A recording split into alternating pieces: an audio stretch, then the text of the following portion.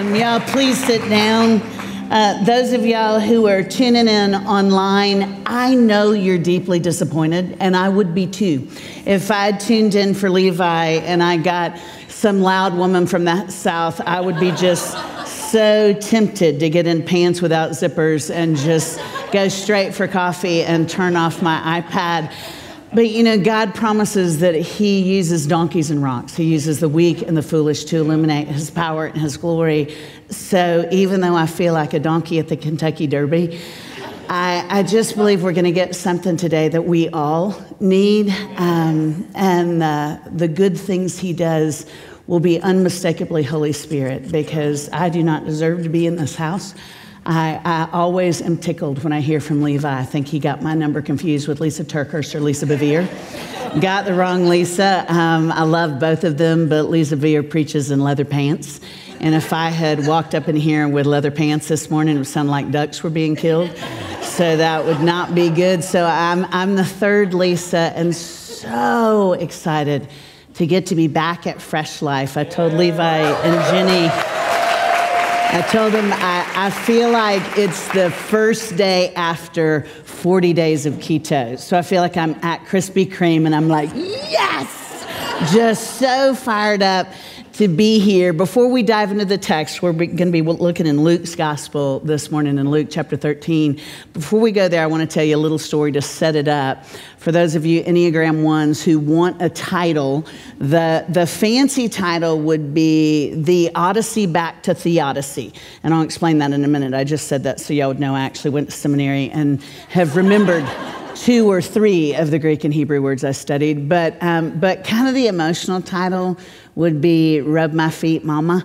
And then by the end of it, it'll be Rub My Feet, Papa. And by way of explanation, I am a mama by the pure grace of God.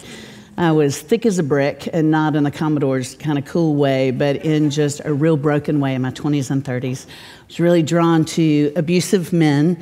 I won't even ask if I can get an amen, because I bet you nickel some of y'all can identify. But I was real drawn to abusive men when I was in my 20s and 30s. God protected me from them. And then the few good, godly guys I dated, y'all married them, or God just protected them from me because I was hot mess express. And so by the time I got to my 40s and God had pulled kind of the deepest roots of toxicity out of my heart, I thought, well, crud, I'm not going to get to be a mom because, sorry, gentlemen, but by then my ovaries were raisins, and I thought, I'm not going to get to have a kid. And the fact that our God is such a redeemer, he's so kind that he restored unto me all those years I wasted because I was bound by fear and shame, and he allowed me to become a mom through the miracle of adoption. I'm still undone. I brought my baby girl home from Haiti the year I turned 50. She was 4.5, I was 50, so I started motherhood and went through menopause at the exact same time, which was kind of a cool double whammy. That's like double spanks. It was interesting, but just amazing. But initially, it was pretty hard. Some of y'all are familiar with adoption, and you know, even though it's a miracle, there's some hard chapters along the way. Missy's first mama, Marie, died of undiagnosed AIDS, and Missy unwittingly transferred HIV to Missy. So Missy was really, really sick. She also had tuberculosis and cholera. And then she was transferred to an orphanage in Haiti, where at this particular orphanage, the nannies didn't have the luxury of an education. And so they were afraid if they touched Missy, they would get HIV that would transmit to AIDS, and they'd not be able to take care of their children. So they wouldn't touch Missy. A few of them hit Missy. And so by the time I got to bring her home when she was 4.5, I'd been in process for 2 years. So she knew me. She called me Mama Blanc, white mama. She liked me. I was kind of Santa with bigger hips because I went back and forth all the time. But still, that first transition, bringing her to Nashville, you know, it was tough for this little pumpkin. Everything was new. Everything was a transition.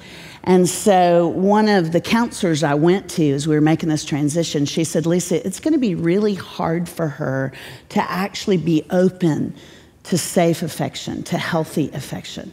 So one of the things you need to do practically is you need to do meaningful touch with Missy, because she hasn't been held, she hasn't been loved on, except for when you would go visit. You need to basically teach her to respond to meaningful, healthy touch. So she said, here's what I do. At night when you're putting her to sleep, I'd sing to her, make sure you've kind of bribed her with carbs. And she said, then get some really good lotion that is a smell that she likes, and just start with her feet. Just start singing over her and talking to her, and just start rubbing her feet. And so the very first night I had her home from Haiti, I did that. I got her on my bed. I was singing some lullabies in Creole. You know, she liked me, but again, I'm a pretty big, pale stranger. So there was a little bit of wariness, and I just start singing. I start rubbing her feet with lotion. She hardly ever wore shoes in Haiti, so her feet were just like tough as an elephant's hide. And I just started rubbing her feet, and she would kind of pull it from me a little bit. And I was like, it's okay, baby, it's okay.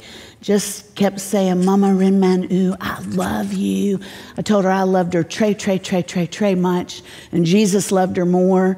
And she'd kind of cautiously let me, rub her feet. By the third and fourth night, she wasn't quite as hesitant.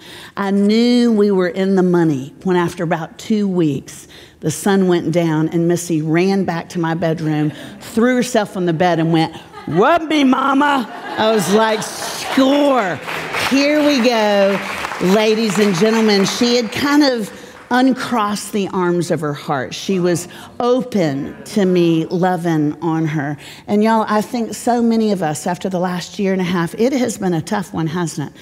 Don't you remember, March, a year and a half ago, I was like, man, this is going to be like the Super Bowl for believers. We're going to catapult toilet paper into our neighbors' backyards. We're going to share. The church is going to be a city on a hill. And by June, I was like, this is just for the birds. I'm going to wear sweats for the rest of my life. This is such a long, hard season. I think some of us unwittingly have crossed the arms of our heart, and we're almost hesitant to hope anymore. When Levi told me that next week he starts his sermon on hope, I thought, you know what my role is as a guest, as kind of an auntie in the house this weekend, is just to help all of us uncross our arms. I think some of us aren't even aware of the fact that the disappointment and the difficulty of the last year and a half, it has effectively just kind of pulled us away from the shore of hope. And Scripture says, hope deferred makes a heart sick. I think some of us are at the point of going, you know what, I'd rather not hope than be hurt again. I can't turn on the news one more time. I'll sing the songs, I'll raise one hand, but I'm going to have to step back a little bit because I am just too stinking disappointed. The word Theodicy, it's a $50 seminary word, and it basically means to have a firm belief in the goodness of God, even when life is anything but. It's having a firm belief that our God is good, that He does good, that ultimately, regardless of what we can currently see, everything will be for our good and for His glory ultimately. That's Theodicy. And theodicy is hard to hang on to when life seems like it's nothing but a bad news story. And so we're going to talk about the Odyssey back to theodicy, better still, rub my feet, Mama. As I hope today the Holy Spirit allows some of us to uncross our arms and to begin to believe again that it's okay to hope. Y'all, if we lose hope in the goodness, the ultimate goodness of our God, I'm telling you, we won't be able to make it. Not only will we no longer be a city on a hill that cannot be hidden, we will be so emotionally anemic that it'll be hard to just put one foot in front of the next foot. It's going to be hard to walk out the life in front of us. So I believe not only is it for the world that's more desperate for hope than I've ever seen it in my 58 years, it's for us. I think we've gotten to a point where many of us have become deluded in thinking information about God is the same as intimacy with God. And it's such a poor substitute. It's time for us to uncross our arms and reach out again and go, I'm scared, slammed to death. You've got to help me in my unbelief. I ache. But Jesus, I still believe you're the answer to every prayer I have. I still believe you're good. I still believe that you will reframe. You'll reframe my heart and mind, and you'll help me believe again. And so none of y'all are coughing. All of y'all are safe. Reach out gingerly and touch that saint next to you. Those of you in Portland, just kind of put your hands up. Don't totally touch them. Don't grope anybody. Don't interlock fingers. This is going to be a kind of safe kind of prayer. But would you pray for that image bearer on either side of you?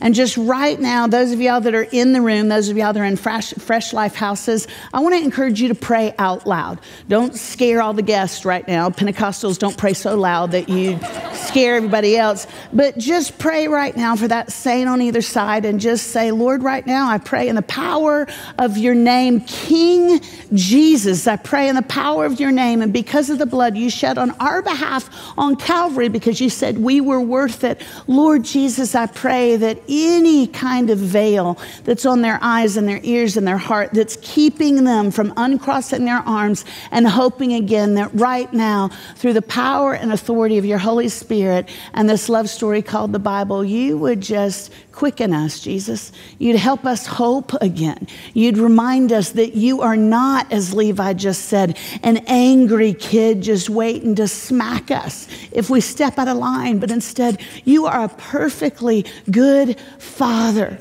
You have always been in the process of redeeming our inherent dignity as your image bearers. You've always been in the process of mitigating evil. You have always been in the process of scooching us closer to Jesus. So, Lord, remind us of that in such a tangible way today, that we will be a little bit undone, a little bit wide-eyed at how much you love us. It wouldn't just be a pithy thing we can throw on social media. It would be deep in the marrow of our bones. We'd be reminded again, he loves me.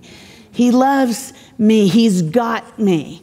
He's got this. Everything ultimately will be for God's glory. And so I'm just going to take the next step with my arms open. Amen and amen. If you brought your Bibles, turn to Luke chapter 13. If you brought your Bible on your iPhone or your iPad, that is so cool. I'm really grateful that theology includes the Word of God, but I'm going to bring you on an auntie word right now, especially for those of you with tight skin and high metabolisms, because you live in a culture that says you don't need a brick and mortar Bible. Levi, I hope it's okay to preach. But you've been taught you don't have to have a brick and mortar Bible anymore. You can just have it on your iPad or iPhone. No shame or condemnation here, none whatsoever. Because it's heavy, and sometimes I get tired of carrying heavy in my purse, and I'll have it on my iPad or iPhone. So that's cool in settings like this. However, if your only Bible includes an on-off switch, y'all, that's like an old man in short shorts. That's just sad. There will be seasons, even for those of you who are going, hey, COVID hadn't been that bad for me because I drive for Uber Eats. Some of y'all, last year and a half hasn't been as hard, but there will be seasons ahead of Jesus tarries that will be difficult in your marriage, difficult in your relationships, difficult at work. There will be seasons, because we are so stinking human, when you go, I believe theologically, but emotionally, I feel like my prayers are hitting the ceiling. I mean, is all of this just some existential thing we've created to make us feel better in a world that's hard? You'll go through those seasons. In those seasons, to lie down at night with an iPad on your chest, it's just not very comforting. But when you have this love story, this is not a rule book, y'all. It's not a collection of benign morality tales. This is life, and it's a love story. And every single page, we don't always get the context. I love that you shared what you shared in your prayer, Levi, because I think our culture is prone to think Old Testament is angry God, kind of unibrowed God, and the New Testament is Jesus with hair extensions, and it's kind of sweet God. Y'all, that's not biblically defensible. First of all, our God is not segregate. He's not a binary God. He's God the Father, God the Son, God the Holy Spirit. From the very beginning, he's been a Trinitarian creator, redeemer. From the very beginning, he's been good. He wasn't angry and then had a personality change. And the Holy Spirit didn't just come on the scene with a debutante party in Acts 2, regardless of what you've been taught. He has always been a perfect community unto himself. Always been. Augustine says only the Christian God is a perfect community and perfect relationship with himself. We were created in his image. So we were wired for relationship. We were wired for intimacy. We were wired for hope. And if you're not in this book, I'm telling you, it's so easy to get unmoored from those truths. Love God's word. If you can't afford a Bible, talk to somebody at Fresh Life today. We would love to hook you up with a brick and mortar Bible.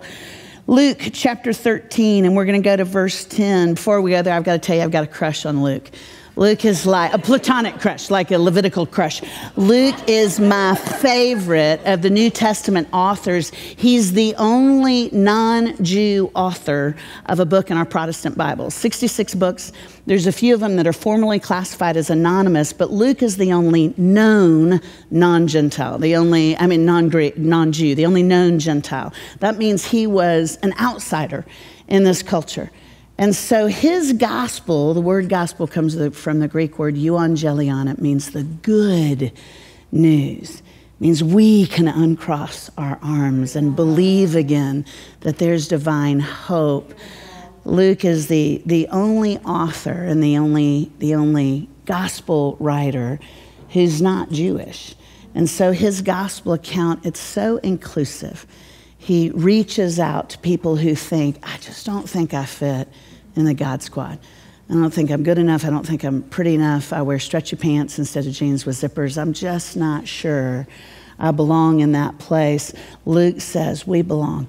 It's not about our character. It's about his compassion. It's not about our capacity. It's about his mercy. He's an amazing writer. He has more stories about outsiders than the other authors. He has more stories about women. Because remember, the Gospels were written during the first century. During the first century in their culture, it was taught that women were not just second-class citizens, that spiritually women were less than. One of the most common rabbinic prayers was better that the Torah, that would be basically the Jewish Bible, the Pentateuch, first 5 books of the Old Testament, better that Torah be burned than read by a woman. Rabbis would pray, thank you, O Jehovah, for not making me a woman. Women's names in this culture were considered profane because women were named after things of the earth. Men were named after things of Torah. That's why you hardly ever see any female names, especially in the Old Testament. And Luke says, let me tell you a story about a woman. I love that. And I'm not a feminist, don't worry. I don't want to burn my bra, and y'all do not want me to. But I love that our God paints himself as a creator redeemer who loves all of his children. He loves his sons. He loves his daughters. Some of the division you see now in culture, it's not biblically defensible. He never, ever advocated for the kind of division you see now.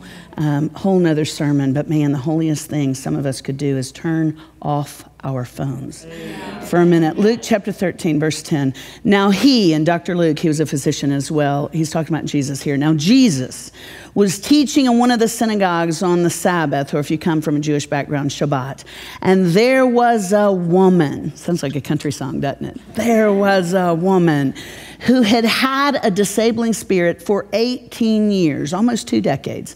She was bent over and could not fully straighten herself. When Jesus saw her, he called her over and said to her, "Woman, you are freed from your disability." And he laid his hands on her, and immediately, Mark uses that term all the time in his gospel account. Do you remember Mark was the literate one with the Gospel of Mark? Do you remember who the narrative voice was of Mark's gospel? It was Peter.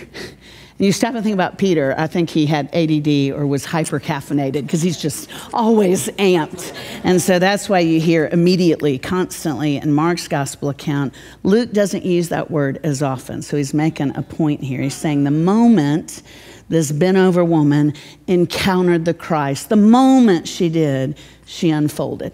Everything in her uncrossed. Immediately, she was made straight and she glorified God. But the ruler of the synagogue, basically an old-fashioned deacon, indignant because Jesus had healed on the Sabbath, so Jesus didn't follow the rules, said to the people, there are 6 days in which work ought to be done. Come on those days and be healed, but not on the Sabbath day. Then the Lord, anytime you see capital L Lord in the New Testament, it means Adonai, the Christ, the anointed one. So the Son of God said, you hypocrites.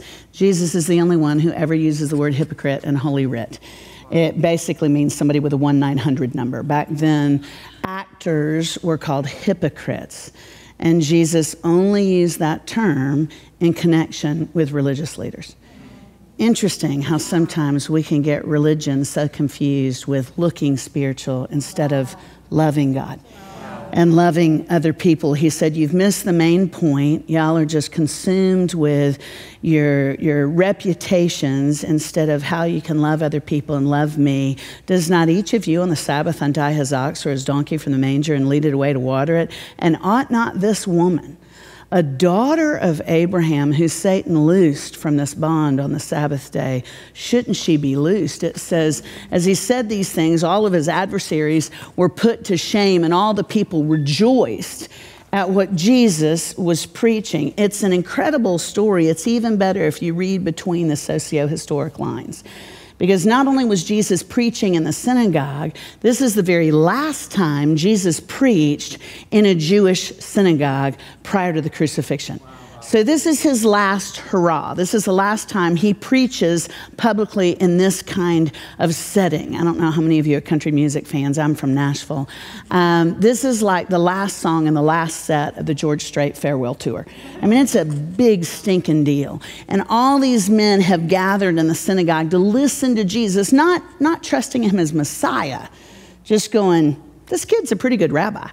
I mean, when he preaches, I'm not tempted to play Angry Birds. I mean, he's very, very compelling. I mean, this guy's good. He prays as if he actually knows Jehovah. I just want to go and maybe Insta-story this because he's pretty interesting. He's pretty compelling. So they've gathered more out of curiosity than they've gathered out of worship. But there's a whole bunch of men in synagogue listening to this very last public sermon that Jesus gives. And then it says a woman appears at the back of the synagogue. And it's really significant, the Greek here, because what it denotes is she wasn't there at the beginning. She wasn't there when Jesus first started preaching. She actually interrupted the Messiah in the middle of his very last message. Huge deal. Moreover, she's not supposed to be in that part of synagogue because that's testosterone only. The women were over here doing Pinterest and crocheting. The men are over here listening to Torah. She's not allowed to be in that part of synagogue. Also, because she has an ongoing medical condition, according to Mosaic law, according to what they believed, she's unworthy, unfit to be in a spiritual setting. Do you remember in John's gospel when the disciples themselves encountered a blind man and they asked Jesus, who sinned? The blind dude or his parents? It was assumed if there was an ongoing illness that that person had unconfessed sin. So this woman is a pariah in every sense of that culture, and yet she has the audacity to interrupt Jesus in the middle of his last message. Why do you think she did that?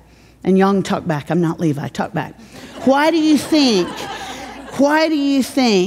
that she had the audacity, the temerity to actually interrupt, to enter a place she was not invited? I mean, I'm sure some of those guys are like whipping out their phones going, I am so Insta-storying this.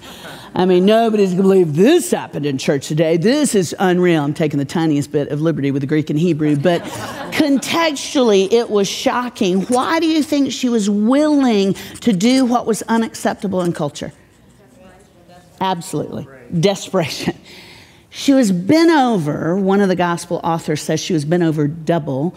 New Testament scholars think she probably had a very serious, very painful case of spinal stenosis. Bent over double for almost 20 years. She hasn't been able to stand up straight. She hasn't been able to watch the sunrise or the sunset. Hasn't been able to hug her kids. Hasn't been able to lie down comfortably. Hasn't been able to do any of that in almost 20 years. She's so sick and tired of being sick and tired that she thinks my only chance is to get close to Jesus. If I get close to Jesus, maybe, just maybe, I can unbend. Stop and think about the context. She's not supposed to be there. She is ostracized culturally. According to religion, she's ostracized, not supposed to be in that setting. She interrupts Jesus.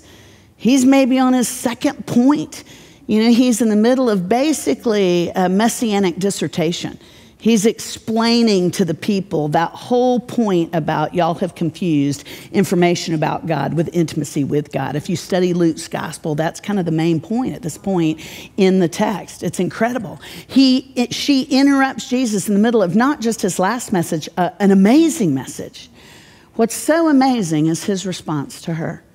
Because you'd think logically that he'd go, ma'am, I'm actually in the middle of my purpose here. And so if you'll just go out to the foyer, there's a table with WWJD bracelets, and someone will take your email address and get back with you with some materials. I mean, that would make sense because what she's done is really out of order. And that's not how he responds. He stops his sermon for a woman nobody else would give the time of day to. And you know what he says to her? Come closer.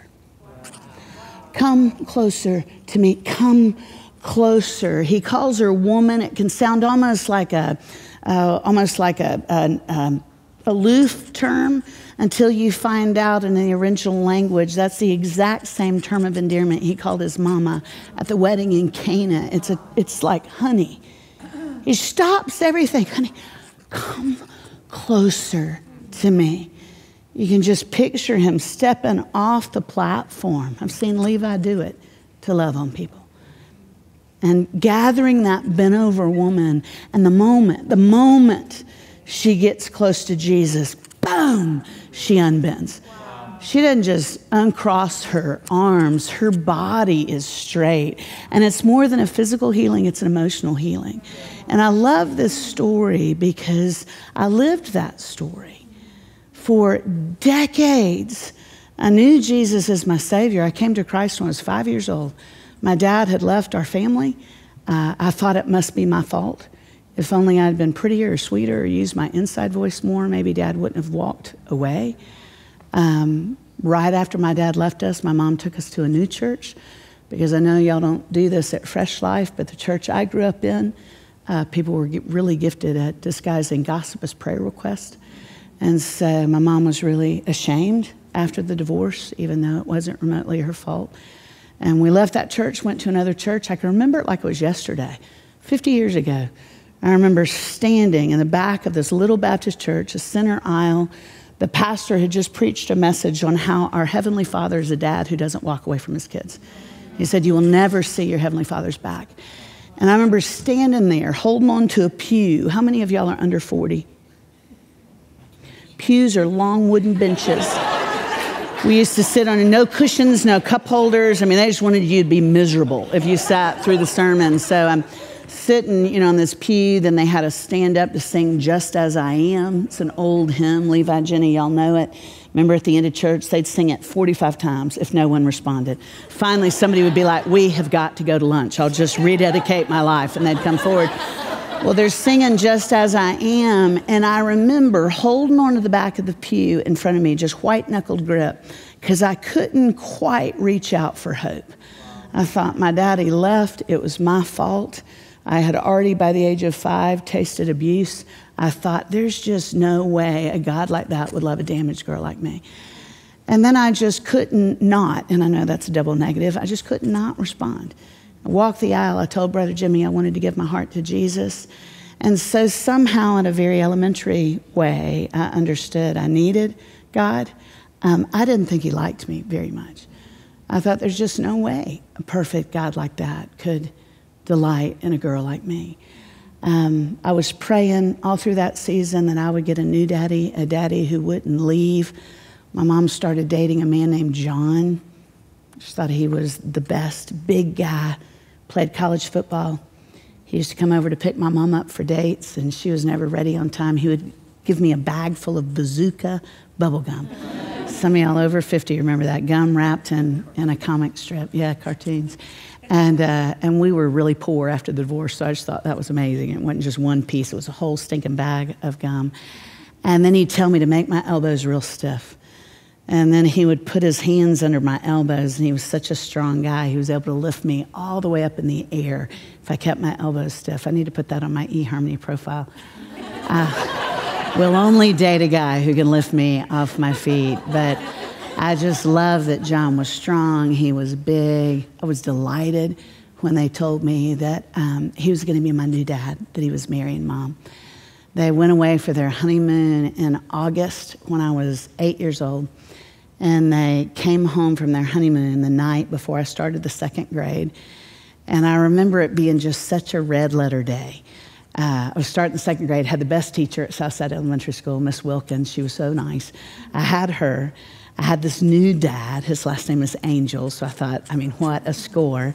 And Mom had made bacon that morning, and I'm a huge fan of pork products. And so I was like, this is it. The ship is turning, baby. Everything's going to be good. And Mom prayed. Dad was not a believer. And she prayed, we held hands, and then when she said amen, I reached across the table for a piece of bacon, because we didn't have it that often, because we just didn't have a lot of money. And when I reached for that piece of bacon, my brand new daddy took his butter knife and whacked me across the knuckles with his knife. And he said, Lisa, girls don't eat bacon because bacon will make you fat, and men don't like fat women. I was 8 years old. And I remember thinking the man who dated my mama is very different than the man who just moved into our home, who I now call Dad. And I don't have the time to go into everything. Suffice it to say, for a little girl who desperately wanted to be loved by a dad, I was disappointed time and time and time and time again. And it's hard when you have those kind of experiences in the natural to not at least unwittingly superimpose that experience onto our Heavenly Father, and to assume he probably is at least at some level like that. So I learned to just keep my head down as a Christ follower and just try to be a good girl, to keep the rules, to teach about the grace of God, but never really believe it for myself. I lived a very anemic life spiritually for a long time. God is so kind. God healed me, but boy, I spent years walking wounded, spent years not reveling in the kindness of God, just hoping against hope that he wouldn't kick me out of the God squad, because I knew I didn't fit. I knew I was an interruption. I knew I was too dirty to be delighted in. When I was 45, I got a phone call. I was teaching at a women's conference called Women of Faith. I was in Denver, Colorado, and I got a phone call, and one of my aunts said, hey, Lisa, I'm so sorry to tell you this, but you need to come home as quickly as possible because John just had a stroke and it doesn't look like he's going to make it. And so I got a plane. I left Denver. I grew up in Orlando, so I hustled to where my parents live as quickly as I could, got to the airport. The minute we landed, called the house, and my aunt answered again, and she said, it's a miracle, Lise. She said, John has recovered all of his speech, most of his movement. The doctors are saying they've never seen anything like this in light of the strokes he suffered. And she said, it looks like they're going to release him from the hospital in 2 days. Sure enough, 2 days later, they released my dad, Angel, from the hospital, and he came home. We were sitting across from each other at that old kitchen table. And he said, now, where did you come from to come home? And I said, I was in Denver, Dad. I knew he was a little discombobulated from the meds. I said, I was in Denver. And he said, what were you doing in Denver? And I said, well, I was at a conference called Women of Faith, Dad. And he said, what's that? And I said, well, it's an event where a bunch of women come together and we talk about how good God is and how God loves us. And, y'all, this is the same dad that when I told him I wasn't going to go to med school, I felt led to go to seminary because I wanted to talk to people about Jesus. He told me that mine was the biggest waste of a mind he had ever seen. And he took my Bible in the rain and he just chucked it out the front door and said, I don't want this BS, only he said both words, in my home anymore. This is that same father. Father, I was so desperate for him to love me, but that just wasn't the case. And so when I told him about when my faith, my dad said, oh, that's good. I thought, this is not my dad. I mean, you could have knocked me over with a feather. And then I realized my mom was standing behind my dad going like this. And so I excused myself from my dad, and I walked over to my mom, and she said, I've got to take you down to the basement to John's office and show you what's on his desk. She took me down to the basement and showed me his desk, and it was covered with Bibles. My dad was an academic. Usually it was covered with physics books, books on engineering, but it was covered with Bibles. He had pilfered a bunch of her Bibles from upstairs. He had 2 of her favorite devotionals, Streams in the Desert by Watchman Nee and The Upmost for His Highest by Oswald Chambers. She said, honey, this is all your dad has been reading for the past few months. And then she leaned a little closer to me and she said, Lisa, I think your dad has become a Christian. And I thought, oh, my sweet mama. You know, it's been such a stressful season taking care of him. He's such a stinker. I thought she's probably taken some of his meds on the sly, because there's no way my dad would become a Christ follower. He's just too, he just would never come to the point of saying he couldn't make it by himself. And I thought, no, my dad. And she said, why don't you go back upstairs and ask him if he'll read the Bible for you? Because I think if you ask him, he'll read it.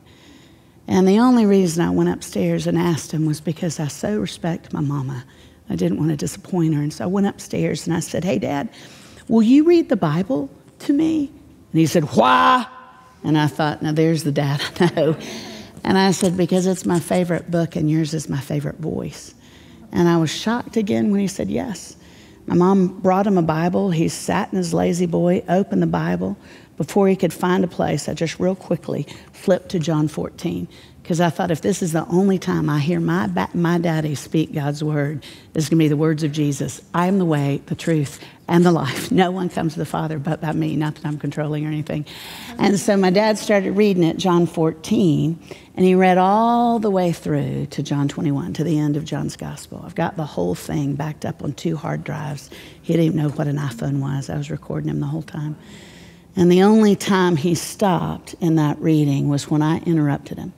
When he got to the part later in John's gospel, the last part of John's gospel, when Jesus has walked up a hill for us, stretched out his arms, been crucified, and then he's resurrected. We celebrate the first Easter. Then you remember he didn't Shazam immediately to sit at the right hand of God the Father. He spent a month in his resurrected body engaging with people like us, people who had lost their hope because we didn't understand the gospel, even his own followers. And he said, no, I'm right here. I'm right here. I did that for you. And you remember Tom, doubting Thomas? And Tom said, how can I know it's you? He was so disappointed. He had stopped hoping. And Jesus said, Tom, touch the nail prints in my hands and you'll believe again. When my dad read that part, I said, hey, Dad. I interrupted him and he said, yeah. And I said, do you believe in Jesus? And he said, what do you mean? And I said, well, Daddy, you're so much like Thomas. You're brilliant. You're analytical. Thomas had to engage with an incarnate Christ, with a flesh and blood Jesus before he believed. And I said, Daddy, you've never had that privilege. You've never met an incarnate Messiah, and it would take a lot of faith for you to believe. I said, do you believe in Jesus? And he probably only hesitated for 2 or 3 seconds. It felt like 2 or 3 minutes. And he just stopped, and then he looked me right in the eyes. My dad had these beautiful blue eyes, and he said, yes, I do. And I was just like, this is unbelievable. And to be frank with y'all, I didn't totally believe it. Had I not spent the next week with my dad and saw the change in who my dad was, he wasn't abusing my mama anymore. He was a different man. I thought he really does believe in Jesus. 8 weeks later, I got another phone call. I was in Sacramento. It was my aunt, and she said, Lise, I'm so sorry, but John has suffered another series of strokes, and these are worse than the first ones, and the doctors are saying there's going to be no miracle this time. So you need to get home as fast as you can. And it took me almost 24 hours. I had like 3 flights canceled from California to Florida. Finally got there. Called the house. Dad didn't want to die in a hospital. He didn't trust hospitals. And so the hospice nurse got on the phone and she said, honey, I am so sorry, but you're not going to get to talk to your daddy. She said he slipped into a coma several hours ago, and he's fading fast. So she said, you need to get here as quickly as you can. The airport was an hour from my parents' house. She said, you need to get here as quickly as you can to say goodbye because we're losing him. And so when my aunt pulled up in my parents' driveway, I jumped out of the car before she parked it. I ran up the steps and I ran to the back of the house. The nurses had told my mom that hearing is the last thing to go. So even though Daddy was in a coma, when my mama heard me running through the house, she said, John, Lisa's here. At that point, my dad hadn't moved in almost 20 hours, hadn't opened his eyes, hadn't spoken. And against all medical odds, he opened his eyes. And then he rolled over and he went just like this. And I crossed the floor and I knelt down in front of my daddy. And the very last thing my father ever spoke was this, clear as a bell. He said, I love you, Lisa. And I thought, how kind of our King. The fact that in all of his mercy he had saved my father was enough. It was more than enough. But our God is so kind, y'all. He's such a personal God. He's not a faraway corporate God. He's an up-close personal Savior. And my God knew that this broken woman desperately needed closure with my dad. I desperately needed to hear my daddy say, I love you. I got to preach my father's funeral. He didn't like any preachers. And he told my mama, Lisa can say a few words. And I stood there over his grave, and all I could think wasn't that my daddy's gone. It was this daddy loves me so much more than I even have the faith to pray for. His love is so tangible. It's so kind. He's so personal. Some of us have forgotten that. Some of us have been so disappointed and so wounded by the last year and a half that we think, let me just kind of put my head down and grind it out. And I think what God is going to do in this house in the next few weeks, I think it has the potential to truly change the trajectory of your life. I think there's going to be a quickening. I think there's going to be a revival. I think Fresh Life is going to get even fresher in light of what Levi is going to preach in the next couple of weeks. And all I want to do is encourage y'all, uncross your arms. Be willing to reach for hope again. Be willing to do exactly what this woman did. Everybody else thinks I'm crazy to walk forward, but if I can just get close enough to Jesus, if I can just get close enough to Jesus, I can be healed. I can hope again. I know I've taken a lot of liberties to be a guest in your house, but if I could be bossy for just a few more moments, may I encourage y'all to bow your heads and close your eyes, not to be hyper spiritual, just so that you know you're in a safe place. Nobody's looking around. Nobody's going to judge you. We're not going to ask you to come forward. Nobody's going to come to your house and ask you for money. But I believe some of you right now in this moment need to have the living hope of the living God prayed, breathed, spoken over you. So I'm going to ask your pastor, your shepherd, Pastor Levi, to come up. And I'm going to ask him to pray for those of you who just would honestly say, I'm struggling today. I feel bent over today. I don't feel like I belong today. I feel like an interruption today. I need encouragement. If that's your story, wherever you are, even online, unless you're driving, even if you're sitting in your bedroom watching this on an iPad, if you're at one of the other campuses, watching it on YouTube, if you're in a safe place, please just get in that posture of honesty and humility and receptivity. And if you need your hope restored, would you just raise your hands? Would you be willing to just reach for hope? Just raise your hands. And I'm going to ask Levi to pray over y'all. And I believe that even in the next few moments, he's going to uncross the bars over your heart, not just your hands and your arms, but he's going to remove chains. He's going to take fear and shame and even despair off your heart and your mind. And you're going to begin to hope again, because he is a God of hope. And his love for us, it never fades and it never fails. Father, hear the cry of our hearts. We're not holding back our pain, our shame, our guilt, our fear. We're uncrossing the arms of our heart and saying to you, rub our feet, Papa. We're saying, here we are. It's so easy to feel like Peter saying, when you try to wash our feet, to touch our sandals, to take them off, to say, not my feet, God. We want to appear like we have it all together. We want to appear like we know all the right verses. We check all the right boxes. This is the tax bracket we're in. This is the size of our boat. This is the success of our spiritual endeavors. But you said, if I can't touch your feet, if I can't wash your feet, if I can't rub your feet, you have no part in me. Meaning we can't see if we don't admit we're blind.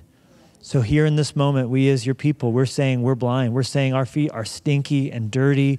We're saying we are in many ways marked by what we've been through this hard. And we've allowed those words spoken over us to become a prison we've become contained in.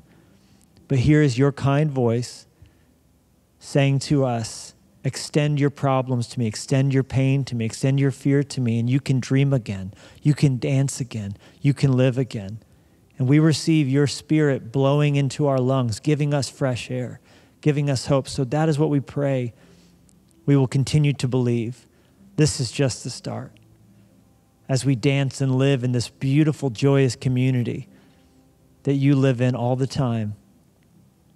So now bless your people as they've extended their arms to you. May we not go back. May we stay open, and may we have the mentality of being your ambassadors to go get others so they can be invited to the party. And if you're here today and you've never given your heart to Jesus, we want to give you a moment in time to do that. If you've never trusted him for salvation, I want to say a prayer. The Bible says if you call on the name of the Lord, you'll be saved. You don't have to do it right. This isn't an incantation or a magic spell. But if you're watching this on Facebook or YouTube at one of our churches or a watch party, and you want to give your heart to Jesus, say this, mean it in your heart, and God will hear you. He's waiting to hear from you. Dear God, I know I'm a sinner. I can't do anything to change that. Thank you for loving me. Thank you that your son Jesus died for me. Thank you that he rose from the dead on the third day. I turn from my sin. I turn to you as Lord. Thank you for saving me. Thank you for new life. I give you mine. In Jesus' name.